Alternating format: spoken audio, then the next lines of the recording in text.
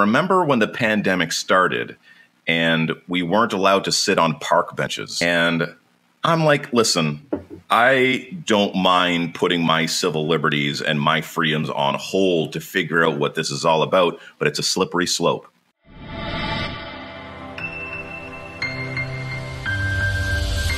This is the virtual happy hour experience with the Drunken Grape. I am your show host, Rob. If you are tuning in, make sure to smash the like, share this channel, subscribe. It always is tricky business. I was talking with my guest that's coming up in the green room about this to gain subscribers. So subscribe, hit the notification bell to all when you do so you do not miss any content. And today we are talking about freedom. This is a hot topic. This is a topic that's come under fire. You know, people have been accused of wearing tinfoil hats. People have been accused of being extremists. Often they're moderates. They're only concerned about their own civil liberties. In fact, people like Russell Brand, Joe Rogan, are not extreme at all, have stood up against what is happening and talking about personal freedom. I have a huge personal freedom advocate on this show. He is a great guy. I've been a guest on his podcast before. He has the Launchpad podcast. I believe he's under J-Man is Alive. Jay Petrunik, how the hell are you, brother? I'm doing well, man. Thank you very much for the intro and love being on your show. I catch it often. And like you said, mash that subscribe button. It really helps. Yeah, I mean, you know, you've been growing a pretty successful channel. It's not easy. And on that note, it's a happy hour. I am going to crack Kronenberg Blanc Free Rouge. This is a fantastic beer. Comes from Kronenberg around Strasbourg, 1664, the Holy Roman Empire, when that part of France was Germanic. And it's in the style of a wheat beer. And with this, of course, you get notes of coriander, citrus peel. They infuse concentrated raspberry and elderberry juice into this. So it's very sharp. It's got a bit of sweetness, balanced with bitterness. Beautiful balance in this. Jay, I love this with hot and honey chicken wings. This pairing with this beer is fantastic. What do you have there, my friend? Cheers to you. I know you have a drink in hand. Cheers to you. I have a green-screened gin and tonic. I like my Bombay. I love Bombay. I've been with Bombay for quite some time, and I like Bombay with everything. I love gin. Yeah, gin and cigars actually are some of my favorite. I am a big cigar smoker. I love cigars. I just had dental implant surgery, so I have to avoid any kind of thing like that. You know, I'm not a smoker. The odd occasional cigar is fantastic. But again, with dental surgery, you have to watch pockets and dry pocket, all sorts of stuff. I have titanium bolts in my mouth. So that's got to heal into the jawbone. But it's gone well. Obviously, I'm here hosting a podcast 5 to 6 days after the fact. So anyway, Jay, you do some great things. I know you were a radio and TV host. You've got a plethora of media experience. It just shows by the way you speak and your presentations. During the pandemic, a lot of your businesses were adversely affected, and you also became concerned about the attack on our liberties during this time. Talk to us a bit about that, how you launched your podcast, because you are actually a fascinating soul. Oh, thank you. I appreciate that. And I don't know why it hit me so heavy, because I would never consider myself to be someone that really considered my freedoms to be all that important. In regards to just actually focusing and knowing them, it was just something that I took for granted like so many other people. And I remember when the pandemic started and we weren't allowed to sit on park benches. I don't know if people remember that. Like your park bench, my park bench, park benches do remember that our taxes pay for. Yeah, right. You can even sit in a park. Right, and kids and adults were being fined for being in parks and open spaces. And I'm like, listen, I don't mind putting my civil liberties and my freedoms on hold to figure out what this is all about, but it's a slippery slope. Because you say, oh, it's just a bench. Okay, and then it's, oh, it's just the play structure. Then it's, oh, it's just the entire park. Then it was, oh, our businesses can't open. And so I didn't want to wave my finger around and say like, "Ooh, I told you so."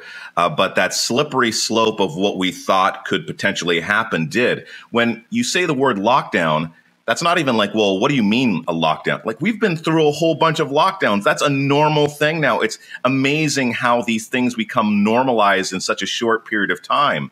Yeah. And I think we're at the point right now to where I would hope people would not stand for another lockdown, and not to be just because you want to create havoc, but because at one point you have to say stop, or it never does. I agree. I was a proponent of the vaccine. I'm like you. At this stage, you can't curse people because they didn't take it. I have friends who refused to take it. It didn't stop me from being their friend. I was concerned at the time, but then I woke up and realized this isn't even really a vaccine. It's more of a booster. It's definitely helps. But at the same time, it's the scale and the way they went about it that did you really need to restrict people like you did? And the mental health impact on this was colossal. I mean, people lost a fortune. I have friends who lost, in the neighborhood of $200,000, $300,000, $400,000 US during this time period. They got wiped out. Can you imagine half your life's efforts, middle class, erased? And you got to start over at 51, 52, 53 years of age. It's insane. Right. And you know what? Oh, go ahead. Sorry about that. No, go ahead, brother. I mean, what's your thoughts on all that? I never claim to be the person that has the answers, but I do have conversations with people. And I think, if anything, if I'm more of an advocate for anything else, it would be for conversation, for constructive conversation, for listening, empathy, which is so huge. Because, Rob, I remember, I think you and I are a perfect example, and I won't go so deeply into it, but we had much different views, let's say a year and a half ago than we do today. Yes. And, there were some things that you said that, I mean, obviously it's hard not to take things personally when things are so polarized in that nature. But we always kept it civil. There was never any name calling going back and forth. There was no unfriending. That's a huge thing right now with social media. Is just ghosting people or unfriending them. Right. And here we are through two people that, I mean, I always stayed open. You always stayed open as well. And you were open to interpretation, open to potentially learning more, to where now here we are on the flip side. And I'm sure there's a number of things that we could disagree on, but look how much common ground that we have now.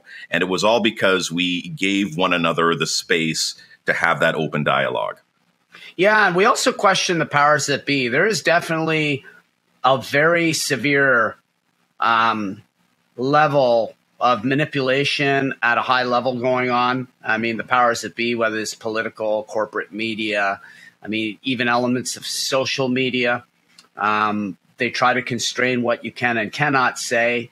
And this is a blatant attack on civil liberties. I mean, slander is one thing, right? To really run someone down, attack them like you were saying. I mean, some of the stuff that went on against opposing views was absolutely slanderous. Yet it was okay if you attacked one narrative. And that's not okay. That's actually, I agree with you. That is not okay. That is not a civil discourse. Whether you disagree with what somebody does or not is part of the reason why we have, in the Charter of Rights, freedom of expression. In the States, they have freedom of speech. Throughout much of the Commonwealth and the Western world, these laws are all quite similar in their scope and range.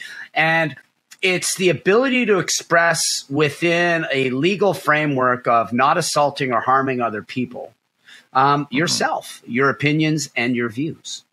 And, without a doubt, there was a colossal assault on this. And yes, at first I was like, all right, get the vaccine. Let's just close this. Let's just close this book. That was my thinking. Others are like, well, screw that.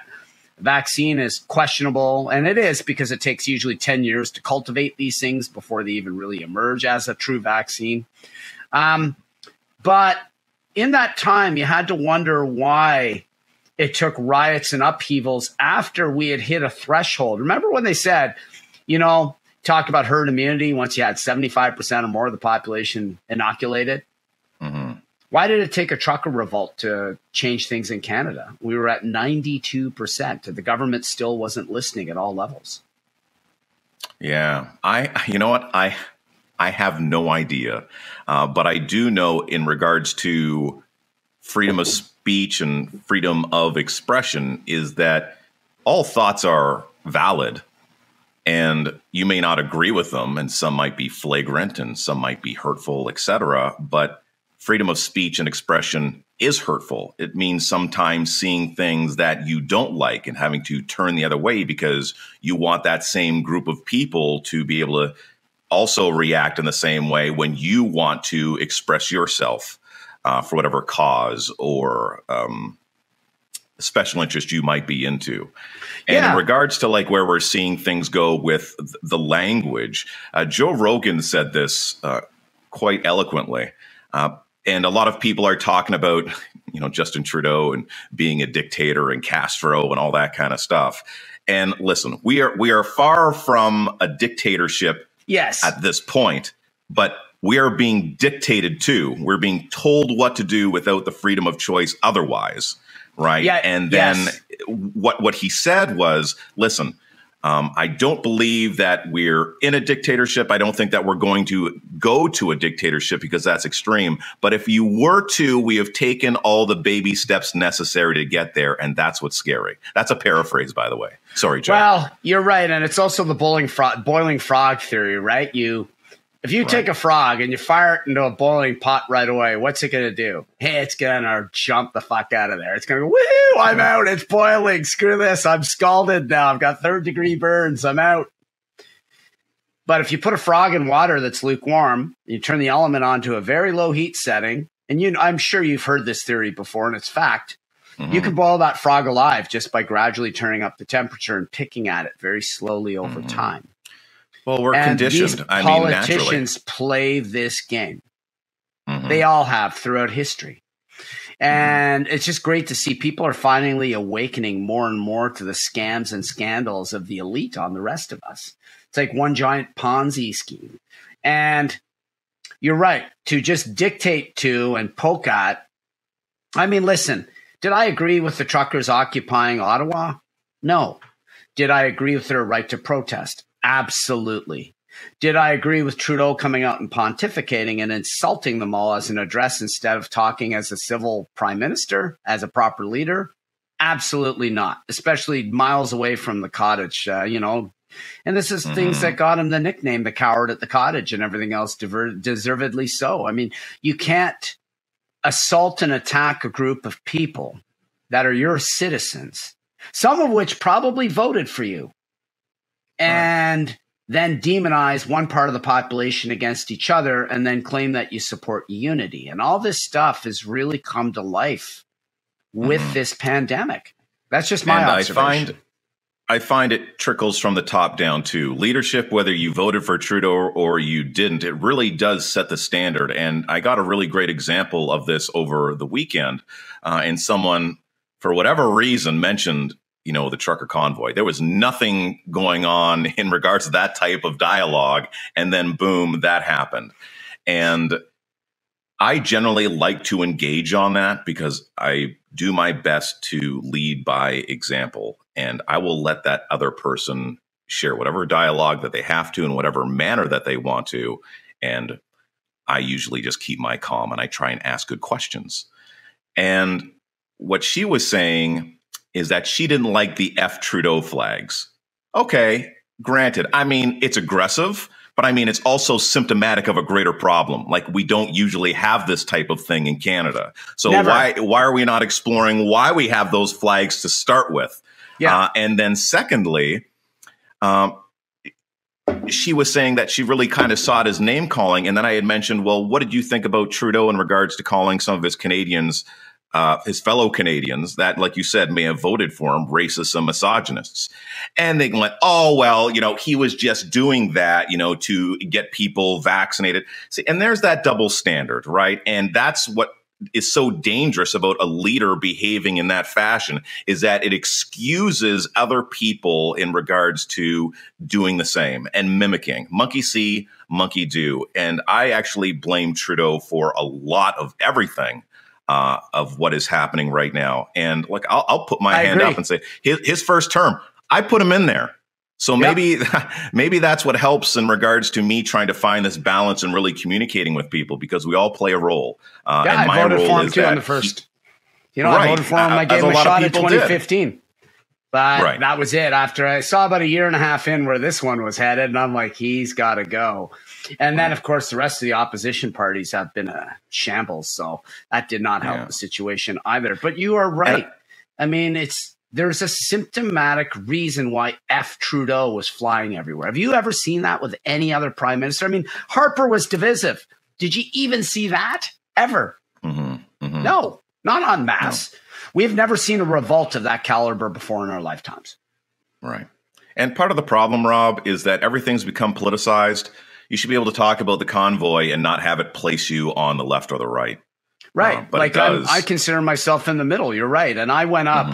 I live in Centertown. So I walked up to the convoy about 6-7 times. I saw the rave, the bouncy castle, the DJ, the food booth.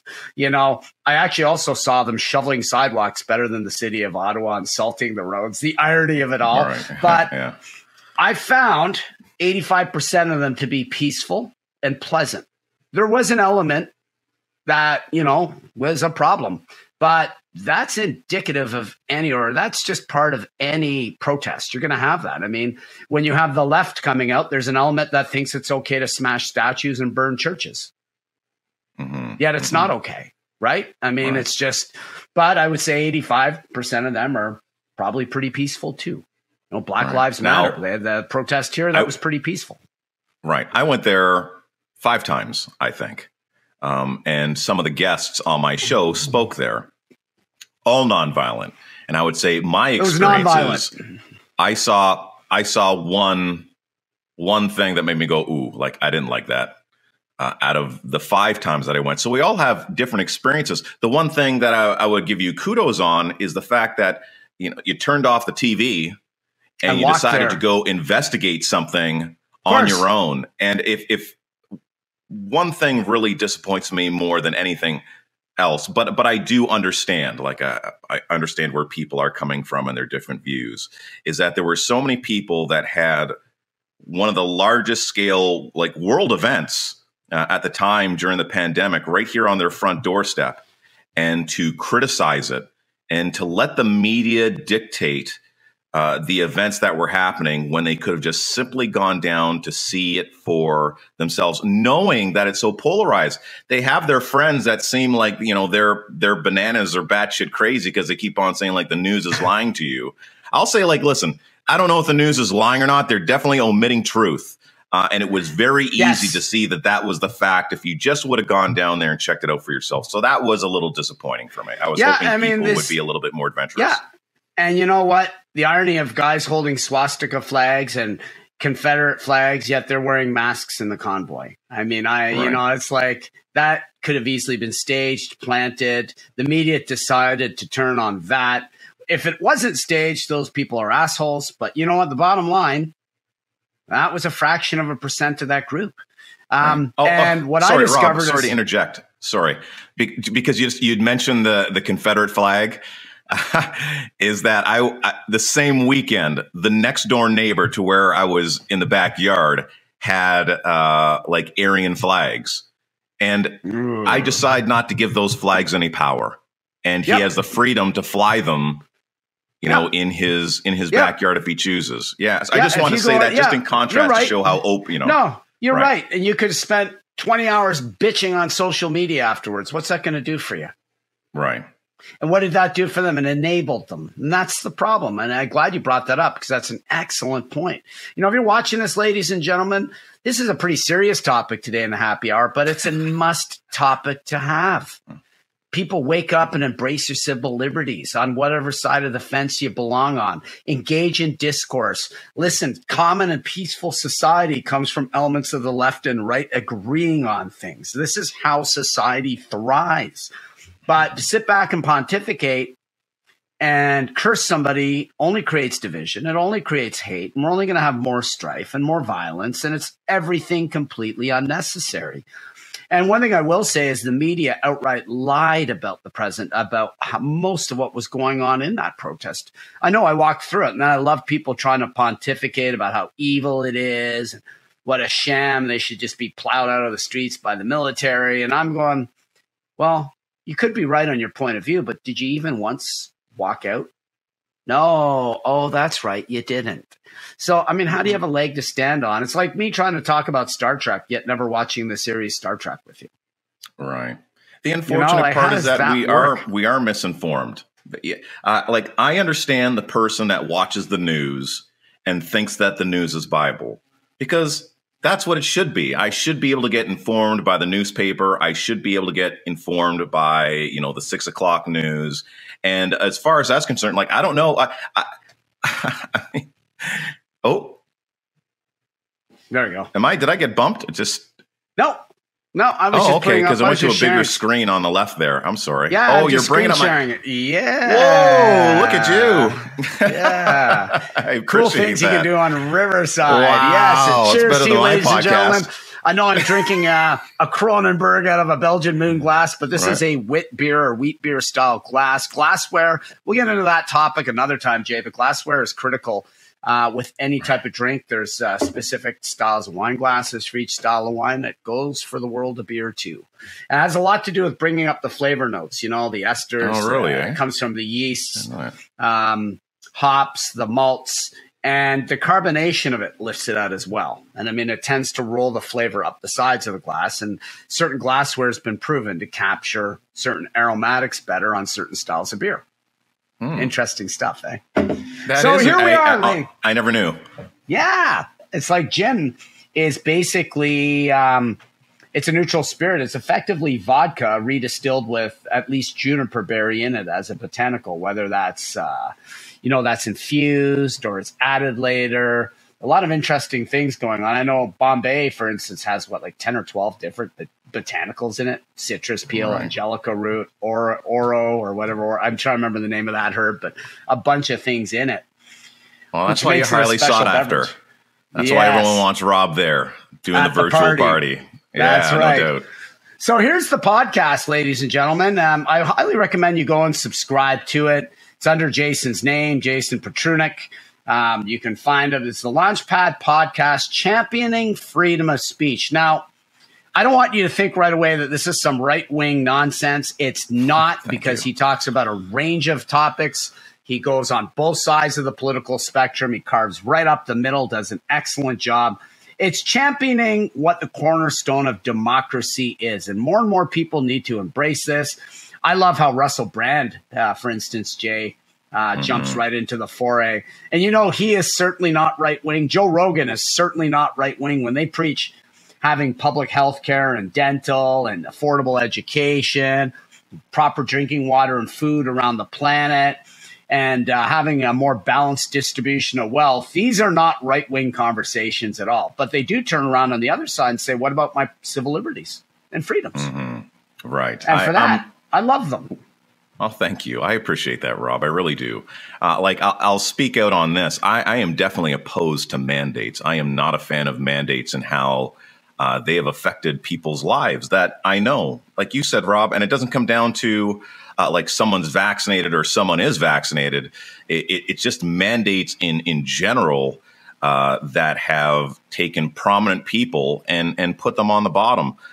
Some conversations that I have, I'm looking at right now. The Arrive Can't is my friend Greg Hill. He's a pilot. Horrible app. It's terrible. And he has 3 tours in Afghanistan. He's a veteran.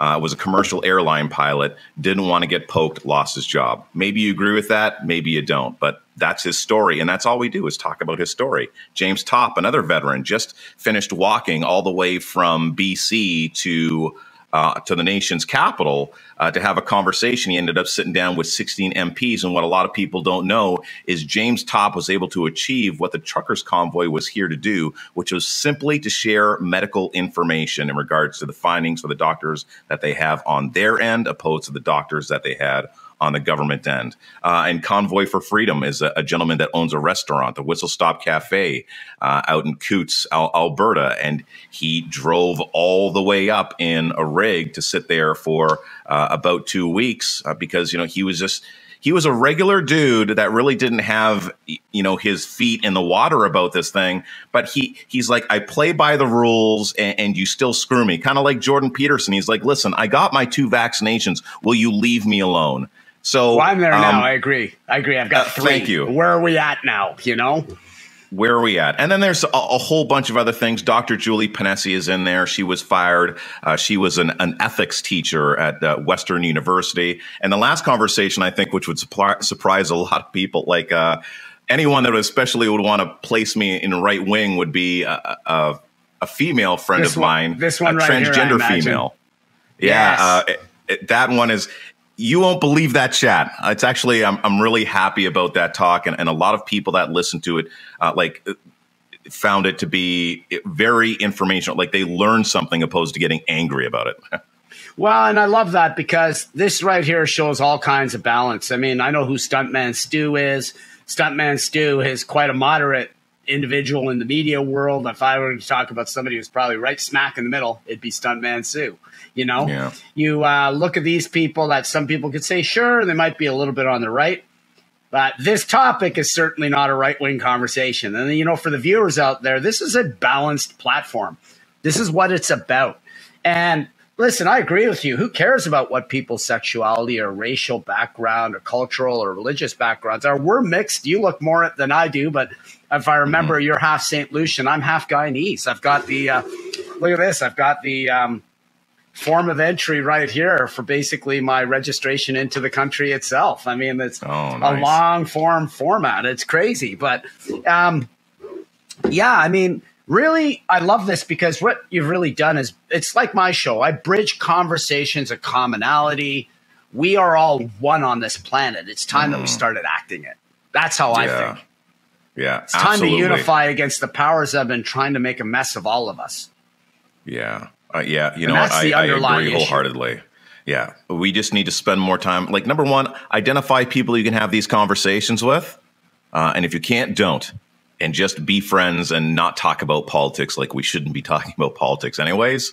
Then for the people that you can have the conversation with, I mean, ask good questions. Be genuinely curious about what the other person is thinking and do your best to walk away with one little nugget, something that maybe you don't necessarily agree with, but you can kind of understand and empathize with and just slowly, you know, chip away at it that way. Because Lord knows there's going to be so many things that happen, you know, in the near future, in the distant future. And if communication breaks down, we're really left with nothing.